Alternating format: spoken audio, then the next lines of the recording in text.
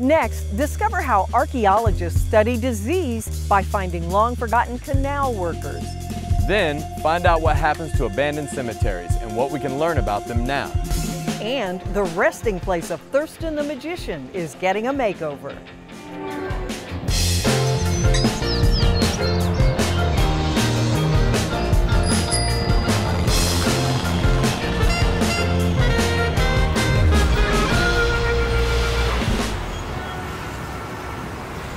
Support for Columbus Neighborhoods is provided by...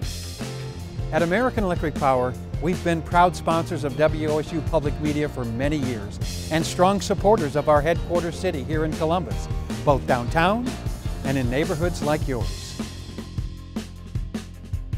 State Auto Insurance Companies, transforming to become a digital provider of auto, home, and business insurance. And for nearly 100 years, committed to the people and neighborhoods of Central Ohio. State Auto. The Columbus Foundation. Smart philanthropy for a smart city. ColumbusFoundation.org. Bailey Cavalieri. Your relationship with your law firm doesn't need to be complicated, it just needs to be right. CODA. Keeps our community moving forward. Falgren Moortime Marketing and Communications. Think wider. Ohio Health focuses on you and your family with a mission to improve the health of our communities. Women in Philanthropy at Ohio State, changing lives by giving together. And by contributions from these and other Columbus area families who support WOSU. Thank you. In the middle of the 1800s, cemeteries were our first parks. They were our first green spaces, and families gathered there for picnics while kids played around the headstones. And that's when some of the spooky legends started too, because let's face it, we all have imaginations that can run wild. In the early 1800s, cemeteries were a lot smaller than where we are now in the Blendon Cemetery in Westerville. And some people who died from terrible plagues were buried in mass graves. OSU archaeologists are working to uncover canal workers who suffered that fate. They died of cholera. Let's find out what they can learn by digging up the past.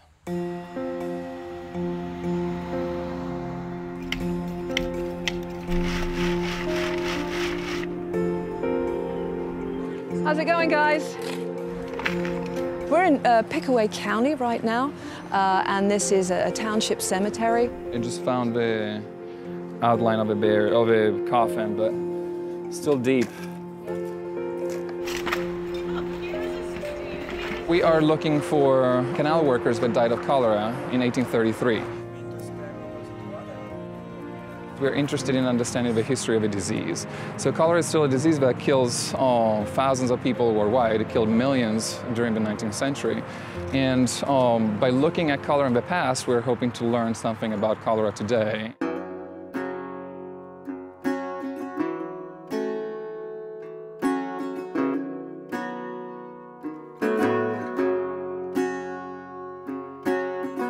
Cholera got into the region in 1833 when somebody came from Cleveland on a canal boat.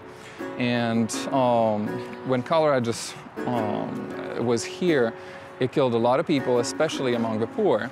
And here specifically, there was a group of canal workers that were digging the Ohio Erie Canal. And a majority of them were affected by cholera and died. And so at that point they were buried here because it was a cemetery closest to the canal, which is just 20 meters away. These people would have been immigrants. They would have been people who were marginalized in society. And so we're hoping to find these people and give them a voice in the history of Ohio.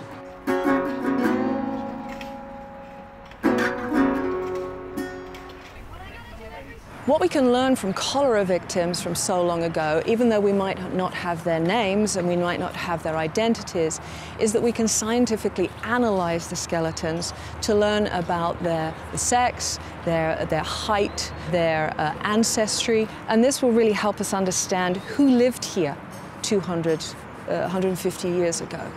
You can see a difference between the outline here that has a different kind of color and texture and what is actually in the coffin.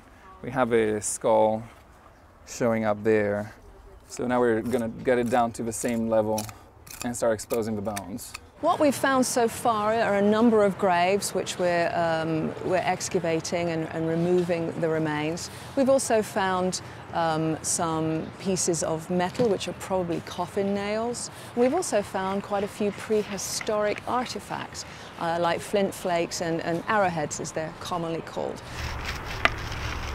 And then we just sift it by pushing it back and forwards until most of it has gone through the screen. If it doesn't go through, we help it through. There could be a tooth in here or a very small finger bone or something like that. So we have to check every single one of these pieces and parts. There could be nails, there could be shroud pins. There's really little about them in history. So we're trying to reconstruct the lives of individuals who were pretty much neglected when they were alive and forgotten in death. So we're really trying to reconstruct this piece of history, but it's a relevant piece of history for the U.S. because it's the Ohio Canal era, so the major economic development in the 19th century. And by telling the stories of these individuals, we're hoping to bring more attention to that kind of time period.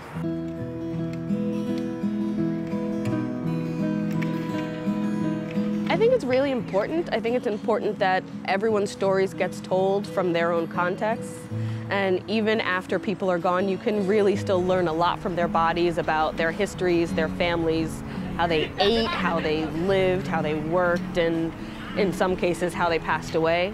So I think it's really important to add those stories to the overall narrative of Ohio history, and even in a more general term in bioarchaeology, to adding everyone's stories to the archaeological record. What we hope to teach students here are the methods and techniques of archaeology, also wanting to teach them what the outcome will be with analysis and trying to understand how this cemetery was formed, who is in it, and whether we can also give a voice to these people where there are no headstones, where there are no records of how these people lived and died.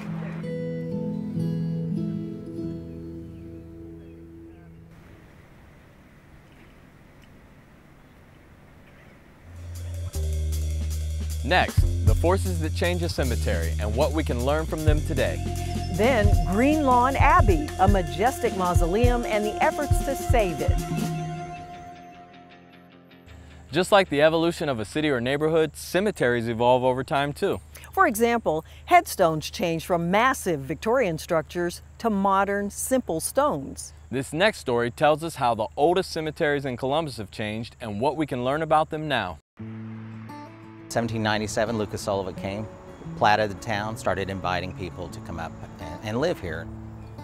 People are starting to live here. Well, people are going to start dying. You need a place for them to be. Franklinton Cemetery started in 1799, and you're going to find a lot of Revolutionary War people here because this was a part of the Virginia Military District. It was the only way that Virginia could pay some of their veterans. War of 1812 veterans in this cemetery as well, and a lot of the founders of Franklinton and Columbus. You'll recognize the names. We have the Goodells, you also have the Sandusky's, McDowell's, Deerduff. There's even a street named after the McDowells. If you look around, the cemetery is not that big. So as the population increased, we had to find other places to go. And so one of the things they did was they started to move out from Franklinton and into Green Lawn. There's a movement in the mid-1800s to start to create cemeteries outside of cities. One of the reasons was for health reasons. We had a lot of cholera epidemics, typhoid, and you're burying people in the ground, and that could possibly get into the groundwater. Also for development. Sullivan had a grist mill and a sawmill nearby. The river was right past us, and in the 1850s, a railroad was put into this space. And in the 1890s, another railroad was added to that, which pretty much was the death knell of Franklinton Cemetery. When Green Lawn was created in 1872, the prominent families were starting to buy their own family plots and bringing their family to those resting places. There was one African American buried here. His name was Arthur Boak. He actually was adopted by the Sullivan family. He was born about the same time as Lucas Sullivan's son, Joseph. He was supposedly the son of an ex-slave, and Sarah Sullivan decided to bring him into the family, adopted him, and raised him as one of their sons. He was buried here with the family, And then as the family was moved to Green Lawn, he so was moved with them as well. So that shows you just how much the family particularly cared for him and made him a part of their family. Columbus is actually founded in 1812.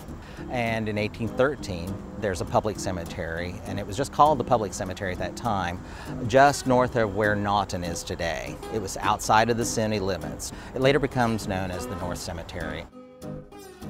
In the 1840s, there's a little bit of development, and so there's concern about the size of the cemetery and its growth. But it still continues to grow. There were 3 or 4 additions to the cemetery. As the rail systems start to come in the mid-1800s, it's pushing up against that area. What comes with rail? Industry, business, people. And there's a decision, again, as part of the movement to move cemeteries outside of populated areas to take down the North Cemetery and try to remove those bodies.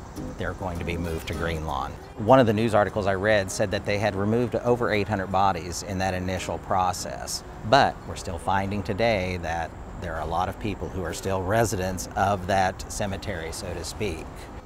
Today, it's known as the North Market. I have no doubt if they start to dig and they start to build apartment complexes, they're going to find bodies. So I would just say when you go to the North Market, just remember to walk lightly, because you never know what you're walking across.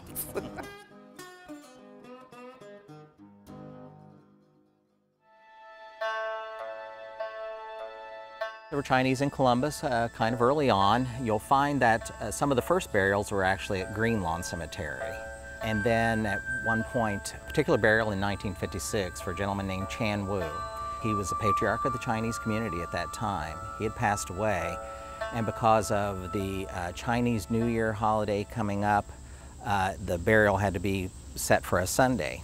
Green Lawn's regulations said they couldn't bury people on Sunday, so they had to look for an alternative. They came here to East Lawn because they would allow burials, and as a result of that, the Chinese community actually gathered together and said, we're making a decision to propose to buy a huge lot out here for future Chinese burials. So we're here at East Lawn with Thor Triplett, the owner of the cemetery, and he'll give us a little more history. East Lawn Cemetery was founded in 1923, and it originally comprised of 80 acres. During the Depression, East Lawn lost about half of its land in foreclosure. The mortgage was owned by Capital University, or the Lutheran Seminary College. The area that we're in right now is the original Chinese section. It was dedicated by the Columbus Chinese Benevolent Organization in 1956. This is the Lee family. They had the Ho Toi restaurant, which was down on State Street. Used to be on Town Street at one time. Back behind us is the Yi family. They had the Ding Ho restaurant, which was one of the oldest Chinese restaurants in Columbus. There was a fella that approached me back in 1998, and his name was Andy Chan. And he was a friend of Michael Tsao, who owned the Kahiki restaurant. And at that time, the Kahiki was doing food preparation, frozen foods. Andy Chan and another fella decided that they wanted to provide a benefit to their employees who were making egg rolls, frozen prepared egg rolls, because there was diminishing room here in this section here and no room for expansion, that they wanted to open up a new section in the cemetery north of where we're standing now. So they bought about 75 grave spaces with an option to purchase additional. A lot of the headstones that you may see in the Chinese sections, you'll notice that they're black or red. The red color represents an evil-free condition, and for the Chinese today it represents happiness, good fortune, and protection. So Thor, seeing a lot of offerings at the tombstones as well. Was this for a particular time, or is this just something that people are coming out to and doing periodically? There are folks that come out here on Fridays typically. They'll light incense on all the headstones and the graves, and they'll put down offerings. I was looking at this. This was pretty elaborate. Would that indicate their standing in life? Not necessarily. The fella that did this particular headstone, he is a developer in China, and these are his mother and father, and they owned a lot of restaurants. For them to remember the opportunities that the parents gave their family, they wanted them to be honored in this manner. One of the things that reflects our culture and our society is how we take care of our dead. And it's reflected in everything from the simplicity of Franklinton Cemetery to the beautiful tombstones that you see over in the Asian cemetery. So it's a great opportunity, even if you don't have ancestors here, to again look at a community that you are living amongst.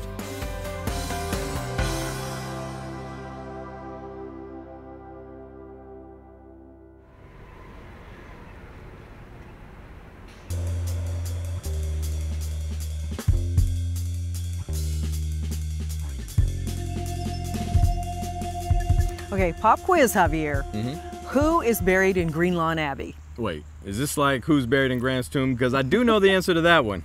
No, but the list is massive with dignitaries, a famous magician, and the Swisher Sweets brothers. Now, efforts to preserve Green Lawn Abbey has been a decades-long process, and unlike other abbeys, Green Lawn is simply a work of art. We're in the near south side of Columbus today, near Green Lawn Cemetery on Green Lawn Avenue.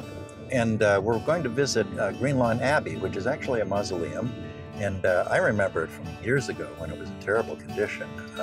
Since then, a preservation group has taken it over and have worked some miracles with it. And I'm really looking forward to finding out what's been going on here.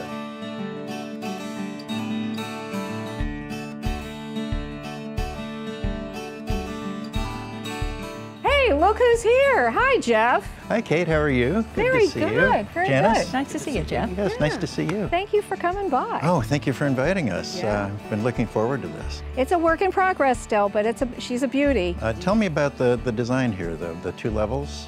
Well, this building's on the National Register because it's a particularly fine example of Palladio-inspired architecture. He was an architect in Italy about the 1600s, and he formalized a style that is totally symmetrical and very refined and somewhat elegant in its styling. So, true to the Palladio tradition, this is a two-story building. So we're going to start you on the first floor and show you some of the things that are in here, including work that's in progress still. Let's have a tour. Thank you. I've been looking forward to this.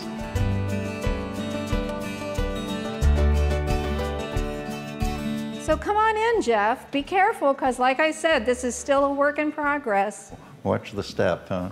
So wow. This is the Abbey, and it's just as beautiful inside as it is outside. It really is. Now tell me about a mausoleum, the function, how do they work? Well, mausoleums were traditionally by one family. And it was traditionally a wealthy family that built it for them and their family. So if you see a little building in a cemetery, that's a mausoleum, typically just for a single family. Exactly. But this is not part of Green Lawn Cemetery, is that correct? Okay. It's not. It's totally separate. Who built it? It was built by the Columbus Mausoleum Company. They started it in about 1927, and then it had its grand opening in May of 1929. These look like historic light fixtures. Was that a restoration? They are original, and they were in pretty sad shape. And actually, Janice, who's put a lot of moxie and muscle behind this project, took them down and cleaned them and rewired them, and now they're back up and illuminating this space. It does take that personal effort. Then here we have some of the crypts all outlined in marble. And I notice the Thurston name here. Now, Thurston was a famous name in Columbus, as I recall. Now, this is Harry Thurston. This is Howard Thurston, the magician's brother. Okay, so they're both here. Yes. Howard is down this side of the hallway. Okay. Harry was like a little bit of a Chicago shyster, and he helped support Howard during some of the lean times and to get him started financially.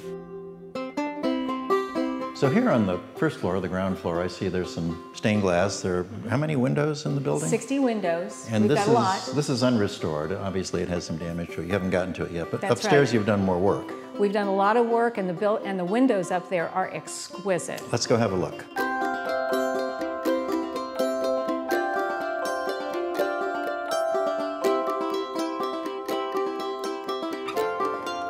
These doors are original as well. Wow, what a space. Yeah. Oh yeah, you've done wonders here, and I mean, if you had seen this space when we started, it's amazing. The transformation is absolutely amazing. It's just really terrific. You've accomplished amazing things. You can hardly tell those are restored windows. They look so original. I know. What a great job that was. Well, I can see here on the main floor, some of the, if not all of the bronze gates are still in place. They never disappeared.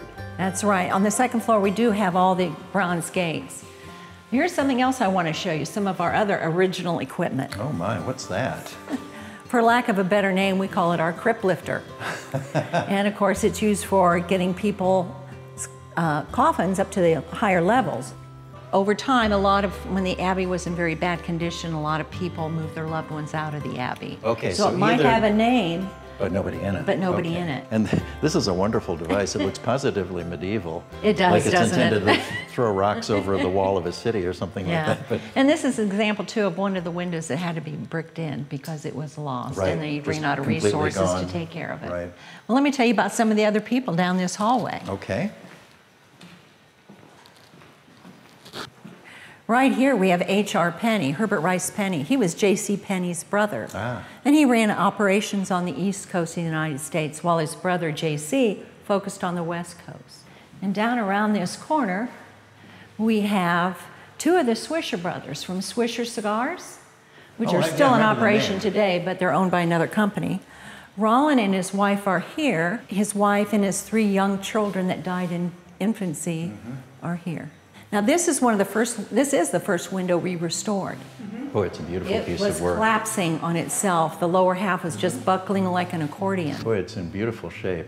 It is now.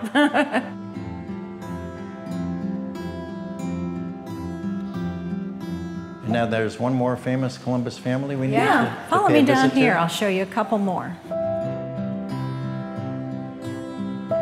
This is the crypt for Louis Sells and his family. Oh, the Circus family. The Circus family, yes. And he was the last living brother. Well, you can tell this family had a certain amount of wealth because they really have a big space. And flair. I mean, they have marble columns. They've got this incredibly ornate, beautiful bronze gate and a freestanding marble statue. Yeah, so we're very lucky to have so many of the original pieces here. Well, what a wonderful place. Well, what you've accomplished here with a volunteer nonprofit organization is just amazing. And Kate, you mentioned going into business. Yeah, we're going to start operating the mausoleum business again, accepting cremated remains only, which makes, there's always a community need for mausoleums and cemeteries. Well, and it'll be on a nonprofit basis. It'll support the building, its preservation, so that exactly. that really works. Isn't what makes it sustainable long term? Yeah, well, and preservationists like to see buildings used for their original functions whenever you can. Yeah. But thanks so much. It was a great tour. Always a pleasure. Thank you for showing me so much and showing me how far you've come.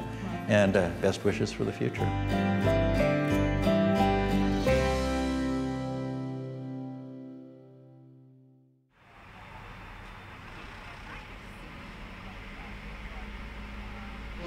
Curious C-Bus is WOSU's project where you submit your questions about our region, its people, or its history, and we assign a reporter or producer to investigate it. For this segment, we're heading out to Hilliard. Now, if you're familiar with Hilliard, you'll know that one of the city's main arteries is Cemetery Road. It cuts right through the center of town from east to west. But if you cruise up and down the street, you'll have a hard time finding an actual cemetery. That led one curious resident to ask us, where is the cemetery on Cemetery Road? Was there a cemetery at one time? Where was it located? Did I overlook it? Nope, you didn't overlook it. The cemetery in question is Wesley Chapel Cemetery, which is about a mile south of where Cemetery Road is today. According to the Hilliard, Ohio Historical Society, the cemetery was founded in 1818. In 1870, a federal law passed that allowed public funds to be used to construct roads from towns to the local cemeteries. So it was around that time that Cemetery Road was built for citizens to travel to Wesley Chapel. By 1914, the section of road that led directly to the graveyard had been renamed Dublin Road. So there you have it. Hang a right on Dublin Road and you'll find the reason Cemetery Road has that name. Do you have a question for Curious C-Bus? Head to wosu.org/curious to submit your idea, vote on which question we should investigate next, and see what we've covered so far.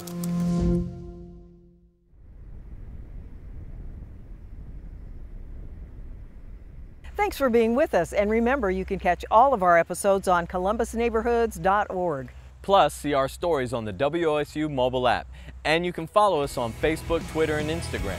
We'll see you back here next week on Columbus Neighborhoods. Outside looking in, we sit waiting and watching. Keep the ghosts in the graveyard and the wolves at bay. When the time comes, will I go or stay? Just lay me down and sleep.